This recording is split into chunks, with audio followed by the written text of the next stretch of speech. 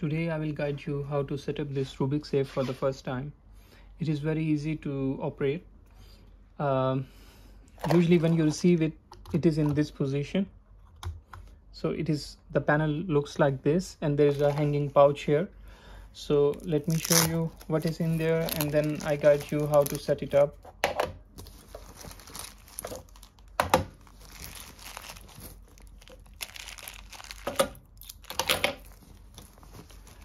Okay, so there are two sets of the keys in the safe box.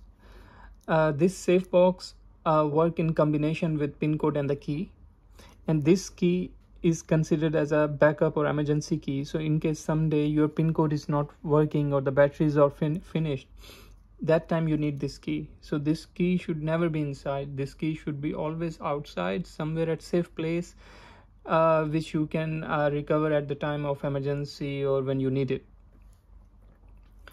Okay, so I will come back to this point. So we will see how to use the key. Before that, this is the spare battery pack. You can simply add the batteries here. If someday the batteries are finished and the panel is not working, like pin code is not working, you can just add the batteries here, and there is a pinhole over there. You can just connect it and you will get the power after adding the batteries. Okay, so this is another way in case of emergency where batteries are finished and you need to open up the safe. This is one way. Another way is two keys. Okay, these are the bolts. If you want to fix it on the wall, you need these bolts on the wall or in the closet. If you want to fix it somewhere in concrete, maybe a different kind of bolts are required. Your installation guy would help you. These are the batteries. These are just the starter batteries, free batteries as a complimentary, so you can just add the batteries and try to operate the safe. But we do not recommend to use the starter batteries. We recommend you to install alkaline batteries only. So any good brand like Chameleon, Energizer, Duracell, buy alkaline batteries only, fresh alkaline batteries, not like old stock, and it would work for over a year. So let's start operating the safe. We open this small window so we can see the key area. All right, so as I mentioned, we have two keys. This is emergency key, so we insert it here, and this is the safe opening key. Sorry, there is a cut here. So this key we have to push it and then turn to the left. This key we have to push it and turn to the right. Safe will open for the first time. When you open the safe, do not try to pull it. Once door is open, this will remove automatically. If you try to pull it before, the door will jam. All right, so we remove all these things. Now we can operate the safe. We have to remove this key now, no longer required. So after opening the safe, you will add the batteries in this compartment. I have already added the batteries. By default, there are no batteries, so you have to add some good batteries over there. This is alarm. So in case you enter the wrong password about 5 times, it will ring on the 6th attempt.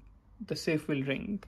This is just a shelf. It's removable. You can remove it. This is just a carpet. It's removable. This arrow indicates to a red button which is over there. It is to clear the passwords. Any passwords you have here, it will clear the passwords. This panel can have up to 2 passwords. One is user password, one is management password. Management password means you can say administrator password. So like you can share it with your family member, or in case of emergency, you can use the other password if you forgot one. So let's start. It's pretty easy. As I have already added the batteries, I will close the safe.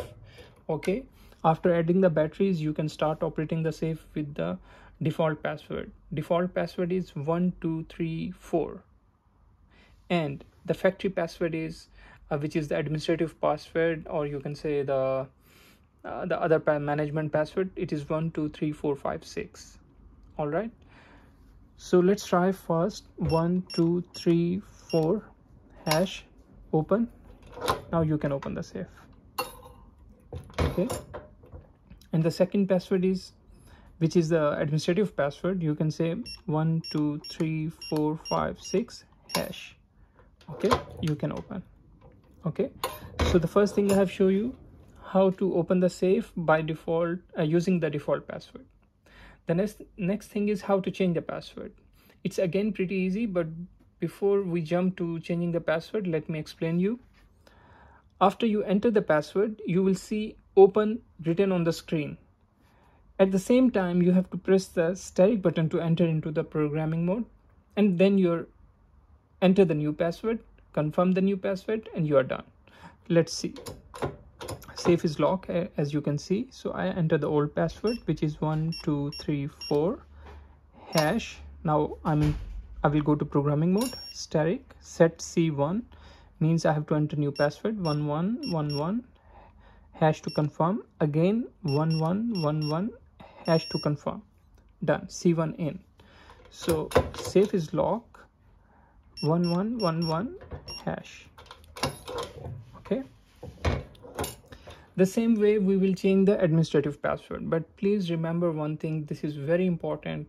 Your master password and your user password should not be same, or your user password or your administrative password should not be same. They're same thing. I'm calling master password or administrative password, it's the same thing, but important thing to remember, these two passwords should not be same.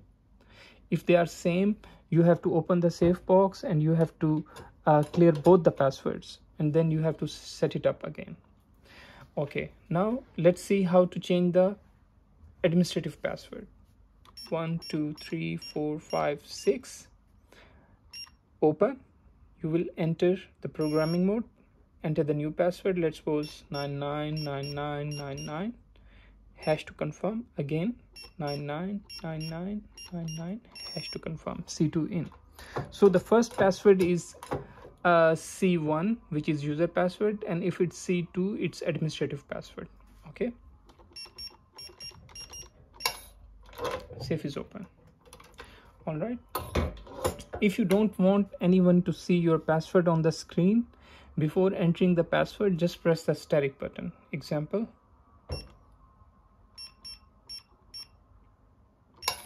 now you cannot see.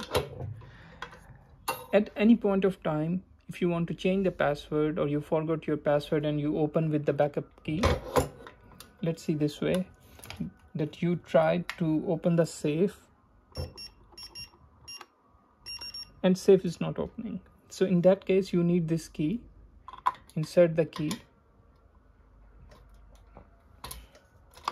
push it, turn to the left, turn to the right, safe is open. Go here, press this red button for 2 seconds. All the passwords are clear. Okay, now my old password will not work. Now only factory passwords will work, which is 1 2 3 4 and 1 2 3 4 5 6, means user password and the administrative password. 1 2 3 4. All right, you can open. And the second password. So this is what happens if you forget the password. You can just simply open it up using the key and you can clear the passwords.